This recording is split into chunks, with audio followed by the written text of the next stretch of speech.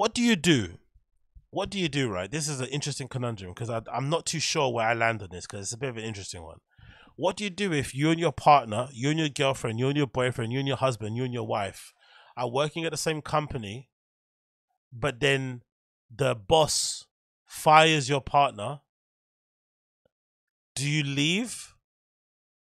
Especially if the firing was like unjustified and was a little bit in was a little bit left a bad taste in the mouth. That kind of firing, not like a justifiable one, like a firing that kind of came out of the blue, unexpected, a little bit of a, you feel a little bit slighted by it. If your partner got fired, do you leave the workplace that you're both at, or do you stay because bills need to be paid as you are in a relationship and you're in a couple, the bills still need to get paid. That doesn't change. So maybe it's better if somebody who has got the job kind of stays at the job and doesn't get emotional and leave. I don't know. But the conundrum here I'm mentioning is regarding Yuiry and his girlfriend Rylee, who were formerly at No Jumper. So it looks like, according to this clip here from Yuiry's channel, that his girlfriend Rylee got fired from No Jumper. This off the back of everybody getting fired there and leaving. ADT Rail, Household and Blazzy, all these guys are basically leaving because Adam 22 is kind of getting exposed for being a little bit of a suspect individual. There's articles coming out about him, trying to cancel him, making it seem like he's a racist and this and a pedophile, whatever. Loads of stuff is happening. But essentially what you can ascertain from this is that either Adam 22 is trying to clean house to restart the whole No Jumper network, or essentially because all the biggest sort of like hosts and personalities from the platform have left, there's not enough money coming in to justify people's wages, so he just has to make some cuts. There's too much overhead.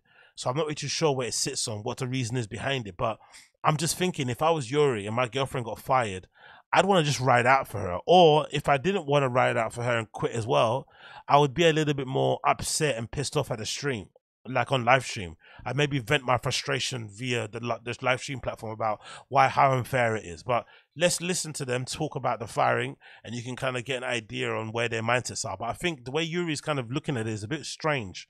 How he's kind of reacting to his girlfriend, basically, her life basically imploding off of the back of all these other guys leaving. Okay, but either way, how's your week been? It's been crazy. I feel like weird and like embarrassed kind of to talk about it. Why? I don't know why you feel embarrassed. Because like, I don't know. It's just awkward and annoying and... Well, you have nothing to feel embarrassed about, honestly. It's just I've never been through this, so it's like yeah, weird. But yeah, pretty much I was let go from the No Jumper team. The rumors are true. The rumors are true. Yeah. And yeah, I mean, it's been an emotional... It's like a lot of different emotions. It's like, I feel like I felt like it was gonna happen. Like I already kind of had a feeling it was coming. And I just kind of annoyed with myself because like I just should have seen it coming and like trusted my gut a little more. But yeah, I don't know. It's just crazy. We might as well like, speak on everything where it's like, obviously it's been like an emotional thing for Rylee because she told me, like, I didn't know this.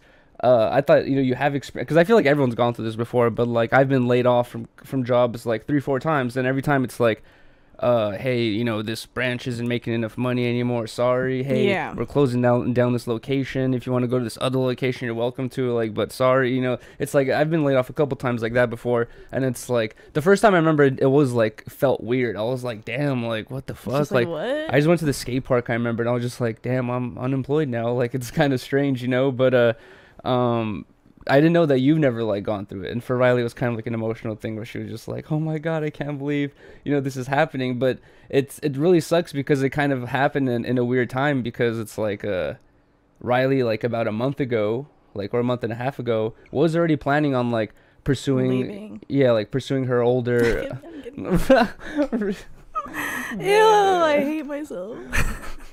Why are you getting emotional about it? Are you gonna miss it? I'm gonna miss. Yo, monetizing your girlfriend's tears is like another level, and this is when content creation just gets a little bit too crazy for me. getting your girlfriend to sit on camera and basically bare her soul. This is the first time she's been fired. She's clearly very emotional, clearly, you know, a lot more emotional than maybe Yuiry is as a person anyway. So it's just going to be heightened. And especially if she's saying what she's saying is true, where she kind of should have saw it coming. You're kind of having a bit of regret. You're feeling a little bit dumb. You're feeling a little bit silly. And then here you are on camera, basically having to bare your soul for clicks and views. Like, oh, being a content creator is hard, man. When it comes to stuff like this, it's difficult because it kind of makes sense because, you know, if you don't monetize it, then it's not going to help you in the end. And it kind of adds to the story. And if you do go to make your own channel, it might be beneficial for people to have like a beginning and a middle and an end to kind of look back on. If she ends up being super successful on the content creation side of it, this clip will be a good thing to put in your compilation of like, hey, I started from the bottom, look how down I was here, and now look how up I am. That's quite a good thing to talk about. But flip, man, I think sometimes humanity has to come in and be like, you know what, let's just turn the cameras off and, you know, not record this because this is a little bit weird. It feels a little bit exploitative, but again, when it's your girlfriend, when it's her deciding to do it herself, maybe it's okay. There's certain aspects, like, I'm saying like it was bound to happen because like personally like I wasn't really like you're gonna make me happy cry. like just doing what I was doing because I just felt stagnant and like I wasn't advancing in anything and just kind of doing the same old. So I was looking and like doing something because I just felt bored, you know, like I wanted to get back into hair and getting creative and stuff. But I also did love working there too because like I did make great friends. Like I'm gonna miss the girls. Aww. You're still gonna be in touch with the girls. Like you still talk like, to them. It's different. I don't know. It's crazy because so much has changed in like such a little time, and it's just crazy to be a part of that. And like just I don't know. It really hit us when we were like looking at the Christmas photo, and we were like, damn, that's it. It's like this is an era that's not going to be around anymore. You know what I mean? At all. Yeah. But yeah. I mean, I understand obviously, like exactly. It's happening to multiple people. It's not just me, and it's. But with your situation, it's just crazy. It was even like I don't know. Rylee got put in a fucked up position because look, he's gonna make it worse for her. How he's gonna explain it, but. This is the thing with firing. It always is personal. I've only gone through it, a couple of times, I feel like. And even if it's not personal, it's always personal.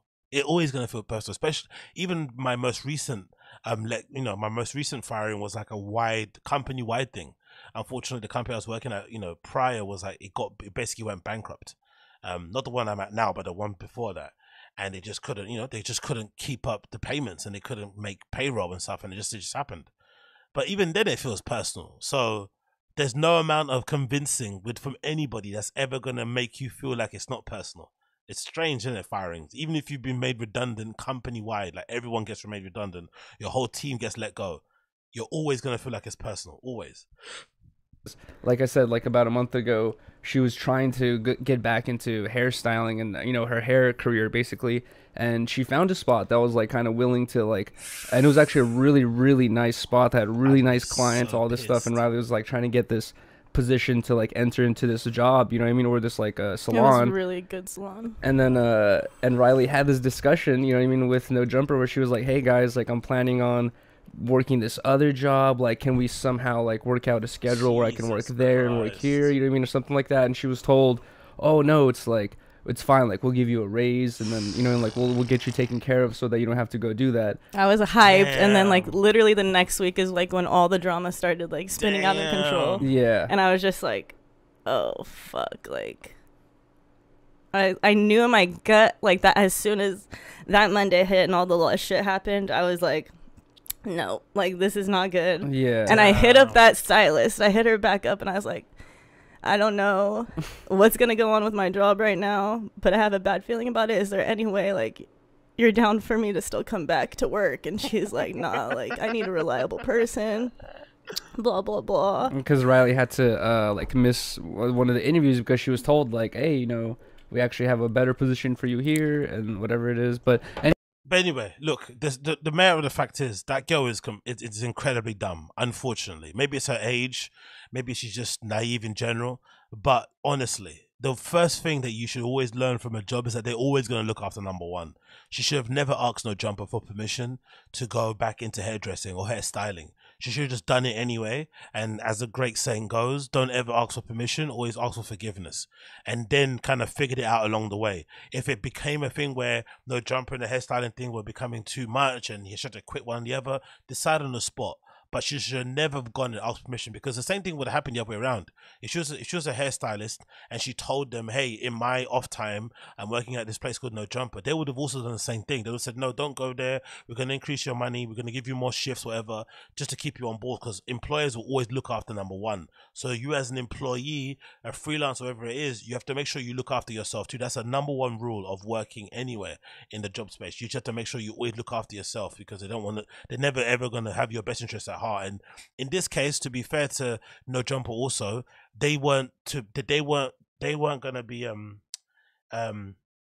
they weren't to know that their whole world would implode as well. The following week, the whole Lush thing happens with No Jumper, where Adam fires Lush on air because allegedly he leaked some information about what Adam's saying about the host behind their backs to some guy on Discord, blah, blah, blah. And then that kind of started the whole cycle of everybody basically leaving, getting fired, leaving, arguing, and basically, No Jumper as we know it has kind of changed ever since then. So they weren't to know that was going to happen either. But surely if you're somebody that is thinking, if you're that Rylee or that person, this girl, you're like, hey, I'm already feeling stagnant at the job, I want to make a bit of a change anyway, you should have been thinking 2, 3, 4, 5 steps ahead already. And the first lethal mistake she done was ever asking No Jumper for flipping permission to go and do hairstyling. She should have just gone ahead and did it anyway. But it did get me thinking. I think to myself, if I was in that position, I was Yuiry, I think just because of how disrespectful the firing was, I would have to step as well for my girl. I'd have to step for my girl. I'd have to step for my wife, but whatever. I'd have to step. I'd have to just out of principle. Or at least, if you're not going to do that, at least throw a bit more of a tantrum on stream. At least be a little bit more angry and frustrated and stuff, and be saying things online and stuff. That might kind of bring her some comfort and bring you some comfort also, that you're throwing a bit of a wobbler. But just to sit there and be rolling up joints, that's the first thing he's doing. He's just rolling up weed. He's just chilling, smiling. Oh, why are you crying? What do you mean why she's crying? You know why she's crying. It's the first time she got fired. It's from a pretty decent job. It was during a time where wasn't like, it's probably the worst time to get fired, when you don't even like the job anyway. It's okay to get fired from, maybe it's okay. It maybe it's gonna sting if you get fired from a job that you kind of love. But imagine that a job where you're kind of already getting over it and you want to make a change, but they decide to fire you before you leave. That's gonna hurt. So you can imagine where she was at in that kind of mindset as well. And she's obviously clearly, a little bit more sensitive than flipping, she's obviously more sensitive than Yuiry, but I don't know, man. I just think if that was me, I would step for my girl. I would definitely step, and I'll definitely make sure, hey, I'm going to support you. So I'm going to go and roll as well, even though it's going to hurt us both, but we're going to figure it out. We've got 2 brains here. We're both quite young. We can figure it out. We can make sure we can keep the lights on and shit and kind of do what needs to be done. But, I guess they're going to have to figure it out as they go along. But yeah, big up Rylee. Hopefully she kind of lands on her feet. But this is further proof that No Jumper as we knew it has definitely over, man. It's over. It's done. It's a fact. It's never coming back again. That era is completely gone. But yeah, she should have been a little bit more clocked on as to what to do, man. But yeah, what can you do? Nah, she's young. Yeah, she's young. I get what you mean, Richie. She's definitely young.